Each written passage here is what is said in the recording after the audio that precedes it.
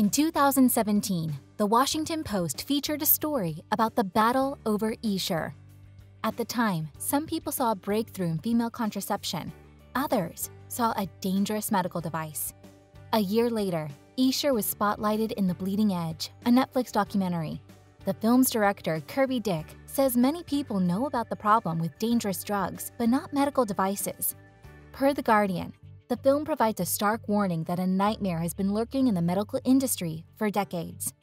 Something clearly isn't right. Essure has been the subject of some 16,000 lawsuits.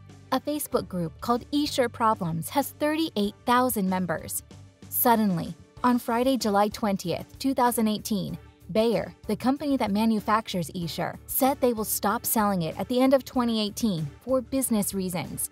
Even if sales stop today, an estimated 750,000 women use this device, most of which have serious cause for concern. Although Bayer stands by their product, some women have reported one or more of the following. 1. The device embedded or migrated. Or 2.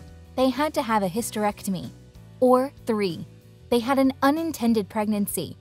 Or 4. They had to have a surgical removal or repair.